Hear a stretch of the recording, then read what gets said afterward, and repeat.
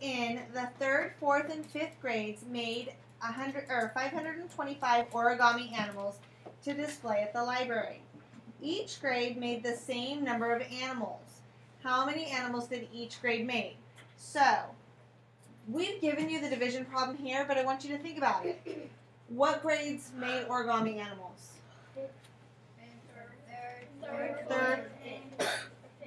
Third, 4th, and 5th. It tells us here in the story problem. So 3rd, 4th, and 5th, we count that as 3 grades. So we're going to divide the number of origami animals, which is how much? 525. 525 origami animals divided by the 3 classes. Okay? So, first looking at the hundreds. Can we share 5 hundreds among the 3 classes? No. Yes, we can do 1, right? Not evenly, but we can. If I had 500 blocks like this, can I share some of those at least? Yes. Yes. Each group, each class will have what? How many hundreds? 100. 100. And they've done that right here. Okay? So, I don't know why that's weird that they said the first digit. Oh, I see what they're doing. Okay, so it's asking, can 500s be shared among 3 groups without regrouping? Did I have to regroup to be able to share at least 100 with each group? No, I could put 100 in each group without having to move on. It's kind of a weird way that they've worded it, but it's basically asking, can 3 go into 5? Yes. Can 3 go into 5? Yes. If I have 5, can I get 3 from there? Yes. Yes, I can. So the first digit of my quotient, the quotient is the what? First of all, what's the quotient mean? The answer. The answer of the division problem, right? So the first digit of the quotient will be in what place? Hundred. The hundreds place.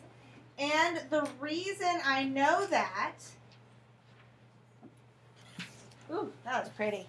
The reason I know that is because when I look at the division problem and I see 500 and I see the 3, I know that I can get at least 100 in each group.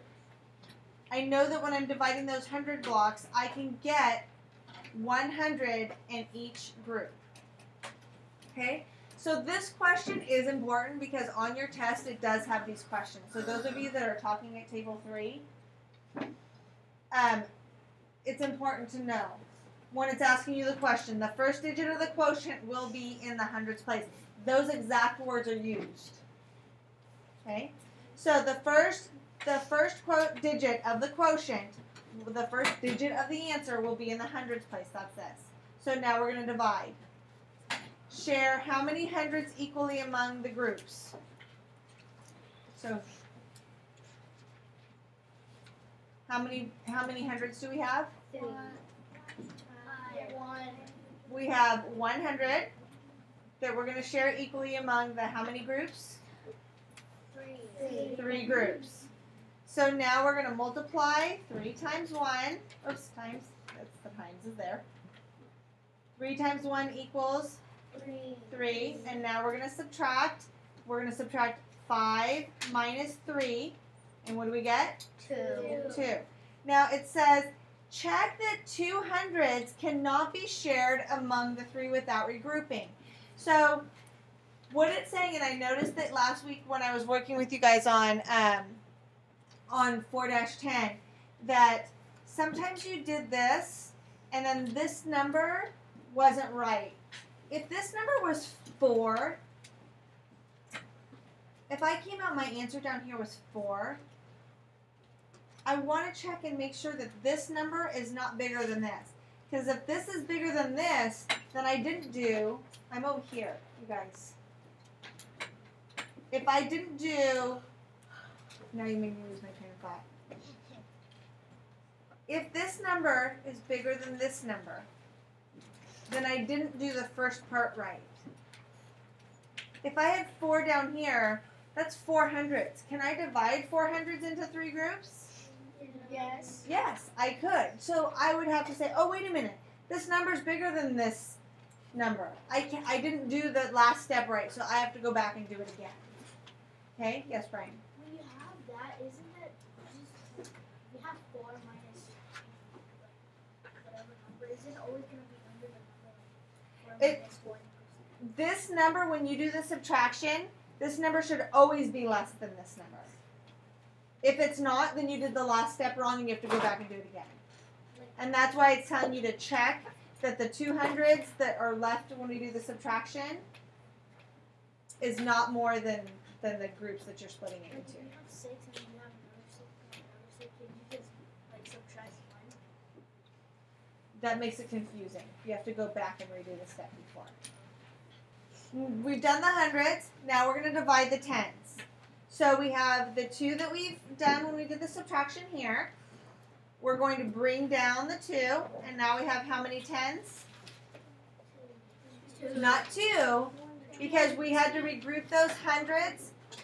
I'm going to remind you what we did with our base 10 blocks. Remember when we had the 2 in this place? This is in the hundreds place, because if we look here, this is the hundreds place. Okay? We have to regroup those hundreds into tens so that we can divide them up. Remember, we have to divide them. We have to regroup them into 10 sticks so we can divide them up. So we now have 22 tens. If you think in terms of base 10 blocks, you're thinking in terms of 22 green sticks. Yeah? Fine.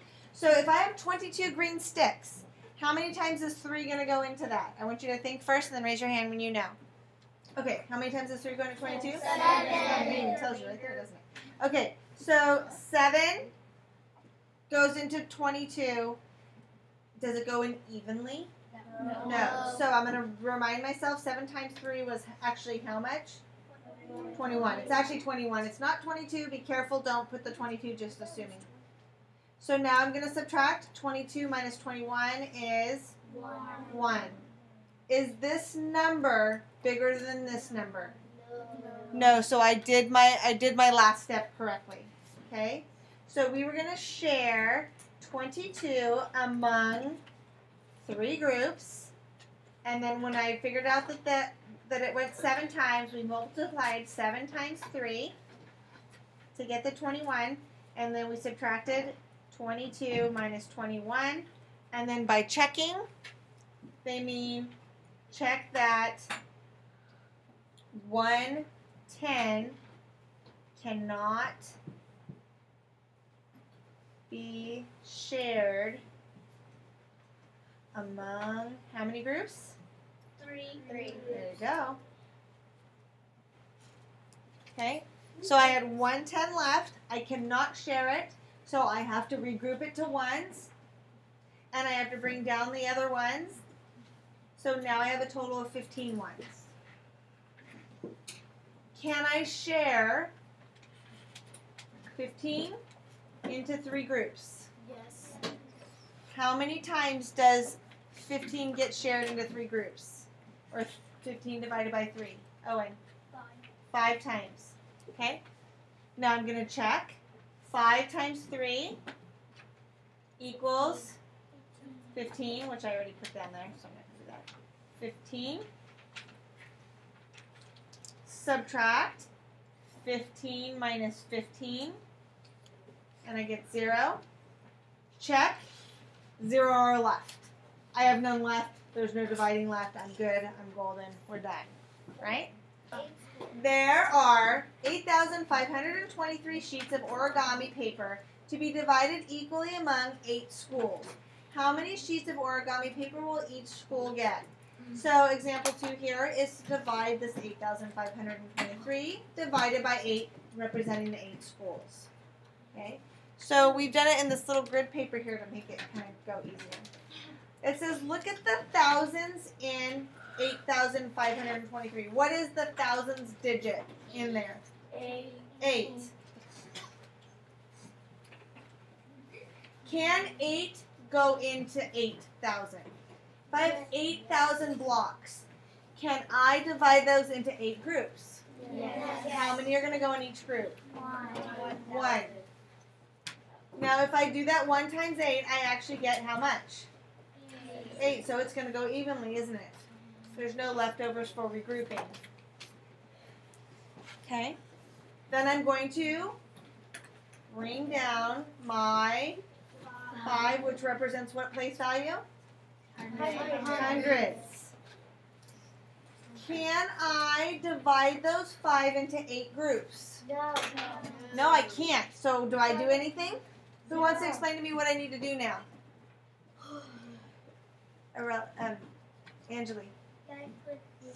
I have to put a 0 in the hundreds place because I'm going to put no hundreds blocks in any of these groups. The pencils are down.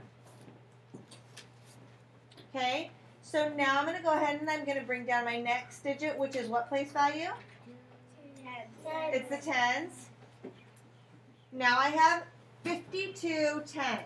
I regrouped those 500s into 10 sticks, and I brought my other 2 that I have. Now I have 52 tens. Can I divide those into 8 groups? Yes. Think in your head for a minute, how many are going to go in each group? Raise your hand when you know. 52 divided by 8. Raise your hand when you know. Okay, how many times? 6. Does 6 times 8 equal 52? No. So what does 6 times 8 equal? 48.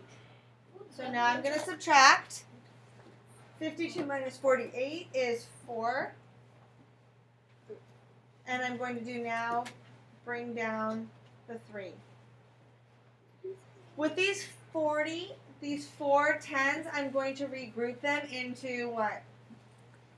They're tens, and I can't split them evenly, so I'm going to regroup them into ones, and I bring down my other 3 ones. Now I have 43 ones. Think about how many times 8 goes into 43. How many are going to go in each group? Raise your hand when you know.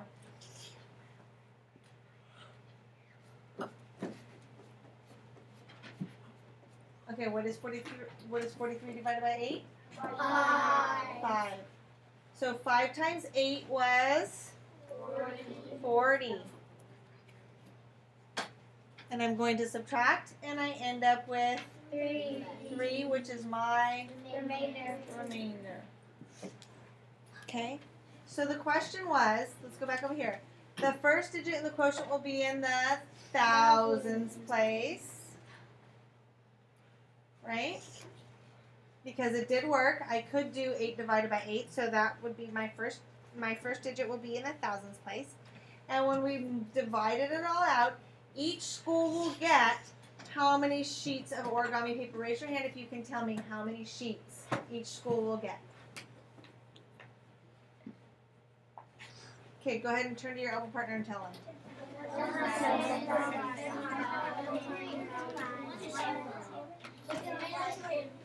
Okay. So, what I heard was 1,065. It says there will be blank sheets left. It's kind of like leftover. How many sheets will be left over, class? 3. All right, go ahead and copy it. There's a whole lot of vocabulary words that you guys are not comfortable with, but that's okay.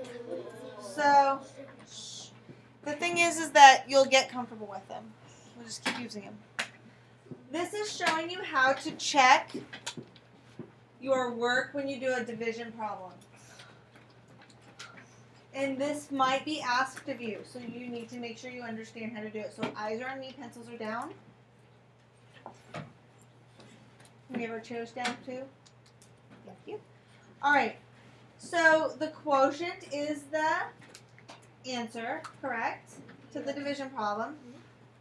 Well, part of the answer, because the answer usually includes the remainder.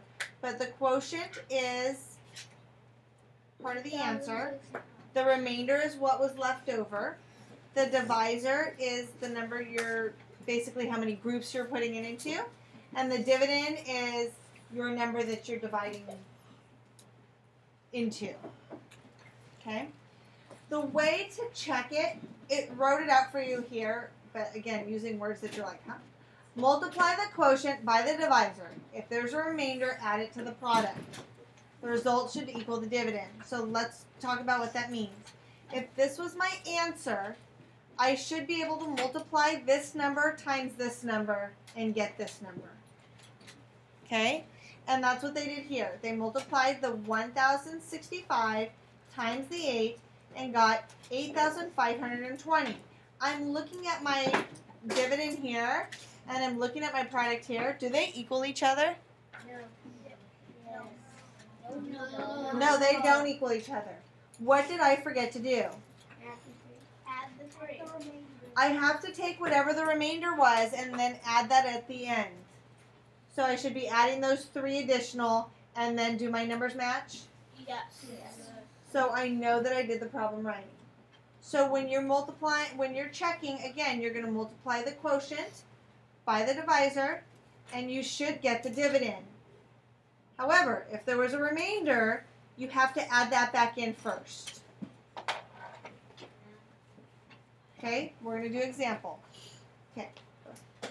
By the way, whoever's playing with colored pencils or pencils needs to stop and pay attention. Okay. Ollie used 852 beads to make 4 bracelets. He put the same number of beads on each bracelet. How many beads does each bracelet have? And then we're going to check our work. So we've already started, apparently. 8 divided by 4 is 2. So 2 times 4 equals 8. And I'm going to subtract those. I'm going to bring down my 5. How many times does 4 go into 5? 1 time. 1 times 4 is 4. So I'm going to subtract and I end up with 1. I'm going to bring down my 2. And I have 12. 12 divided by 4 is 3. 3 times 4 is 12. And I subtract and I get 0. Okay, now do I have a remainder to worry about adding back in anywhere? No, so I'm not going to worry about it. Alright, so what I'm going to do to check my work is I'm going to take the 213 and I'm going to multiply it by what number? 4. Okay, 4 times 3 is 12, regroup, 4 times 1 is 4, plus 1 is 5, 4 times 2 is 8. Is my product here equal to my quotient here? Yes. Did I get my answer right? Yes. So my quotient was 213 and it was correct. If this number had had a remainder at all, I would then add that in here. Okay, that's where the adding the remainder would go, and then whatever my final answer was should match my quotient. But this problem doesn't have a remainder. Okay. So each had 213. What's that? Can I split 300s into 2 groups? Yes. So my first digit of my quotient is going to be in what place? The hundreds place. 2 can go into 3 one time. So 1 times 2 is 2. And then I subtract. I end up with a 1. I want everybody watching. I bring down the 9. Now I have 19. I want everybody watching. Now I bring down the 9. I have 19 divided by 2 is 9. 9 times 2 is 18. 18. I subtract. I bring down the 4. I have 14. 14 divided by 2 is 7. 7 times 2 is 14. I subtract and I end up with 0. Now I'm going to check it. What numbers am I going to multiply to check? What's going to be my top number? 197 Times 2. 2 times 7 is 14. 2 times 9 is 18 plus the 1 is 19. 2 times 1 is 2 plus 1 is 3. Does my product match my dividend here? So did I get the answer right? Yes. So what was my quotient on that one? 197. 197.